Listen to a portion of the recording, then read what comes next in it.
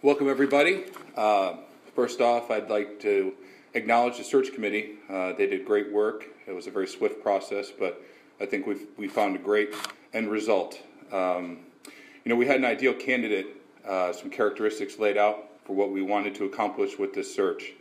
We wanted somebody who had excelled in Division I as a head coach, not just been a Division I head coach, but somebody that has excelled. And if you look at Coach Richie Grant's record at Memphis, 19 games over 500, about a 600 winning percentage, 3 conference coach of the years, I think we accomplished that characteristic. We also wanted somebody who's tapped into the professional ranks, somebody who's great at developing players. If you look at his track record, you have student athletes that have accomplished Conference Player of the Year, Offensive Player of the Year, and he has several of his Memphis Tigers that are playing in the MLS and overseas. We also wanted somebody that was committed to academics. It's student-athlete, not athlete-student.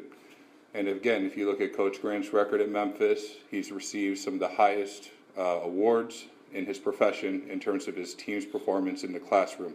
And that's a very big part of what we do here at Bakersfield. We also wanted somebody who can come in and really establish an identity for our men's soccer program. And with his longevity in the coaching ranks, and with his success, I think he's just a fine addition to our complement of great coaches here at Bakersfield. He's a community-minded individual. His student-athletes take part in community service. He and his wife, Jody, have really, in their short time here, liked what they've seen from what Bakersfield has to offer as a community. And it's very, very attractive to them. So instead of me just rambling on, I'd rather get the man of the hour up here for some comments. We're very, very pleased and thankful that Coach Richie Grant and Jody have decided to make Bakersfield home and leave Memphis. And without any further ado, Coach Richie Grant.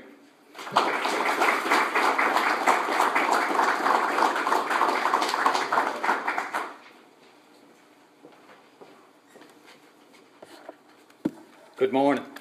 Or as Corey hoped, it should have been good afternoon, right? But it's good afternoon in Memphis, I suppose. It's 2 hours ahead. But Jeff, thanks a million for the introduction. I've had an awful lot worse introductions than that. It's quite hard to stand back there and listen to. And also, Dr. Mitchell, who's not here today, had time with him yesterday. It's just a real privilege to be a part of Bakersfield now, and I thank him for that opportunity. Dr. Wallace was instrumental as well. Time spent on the telephone and during dinner last night just taught me so much about the campus and what it means to be a part of this university. Ziggy, Cindy and Mel, just the process of welcoming us has been tremendous. My wife, for those that are married, it's not often you actually get to do something like this together. So it's been great. We've been at Memphis for 15 years, but to actually partner together and go about the search together, and it truly was a move for our family. We have 2 kids at home. We hope they're at home, and another one in the oven that will be born in California in June. So it really is special for all of us to come together. So I thank her for her partnership with this. I would like to start by acknowledging Simon as a coaching peer. I have tremendous respect for what they've done with this program. It's known nationally. I'm very in touch with the RPI, with the national tournament, with scouting. We played some common opponents this year. But what they did in their time here is absolutely tremendous. And he'll always be, for me, a special part of the program because of that, but I just wanted to publicly acknowledge him. I feel like David Moyes, if anybody knows the soccer world right now, who just followed Alex Ferguson. So I'm in for a tough time here. But I just wanted to thank him for everything he's done, and I really hope to continue it and progress the program in my time here. Questions?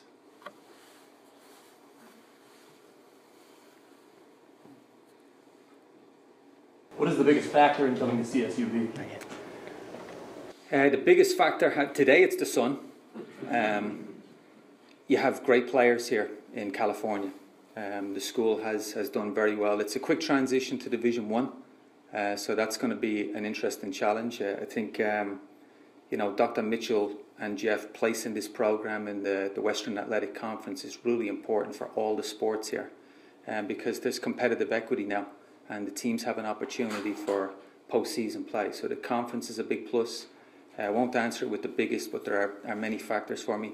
I think there's super players in California that are at our disposal that can stay in the state and allow this program to be really good.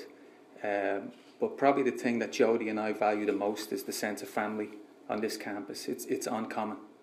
It is uncommon. I've worked at one place for an awful long time, but I've been around an awful lot of Division I schools. And those of you that are familiar watching the school make the transition into a conference, we've been pushed by football and basketball and bigger leagues and different leagues, and people are moving all over the place. There's a real lack of stability in Division I athletics, and you come to a school like this, and the coaches speak so highly of the school, of their programs. They're excited, they're driven for success here, and I think that has been very comforting to become a part of that. That's a long answer for you, by the way. Are you going to be retaining any assistant coaches? Coaches that are here at the moment?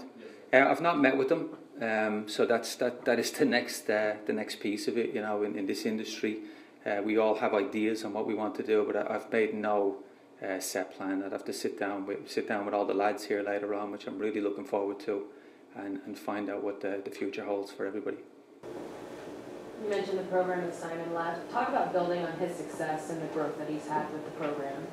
I think the build on it's 1 year in the conference.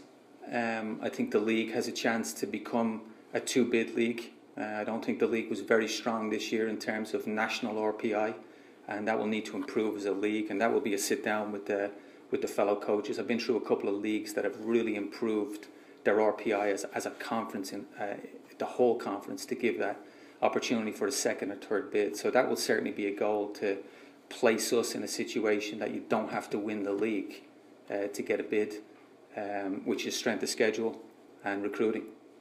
You just have to, you like to bring new ideas to a program, you like to bring different recruiting connections, and I know that I bring that just coming from so many years of experience in a different league.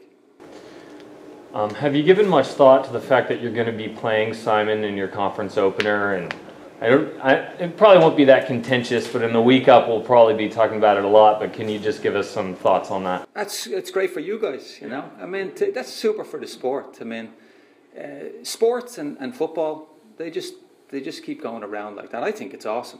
I mean, I'm delighted that he's continuing to coach and to be a conference rival right away. I mean, every game's going to be a new game for me next year in the league. So yeah, I hope it's a great game, and I hope we win by a lot. How do you describe your coaching style? It changes over time, but I'm a player's coach. I still see myself as a player oftentimes, so I can connect with the players on that level. I try to not be a yeller, and that's tough. I save that for the kids at home. But I try to let the players play. And most of my work is done on the training ground. I'm really big. That's the 2 best hours of my day in terms of being out there. That's why we have to build a new training pitch. We're going to get working on that here pretty soon. But that's the most fun part of the job, is connecting with the lads in those couple of hours in terms of training. So, yeah.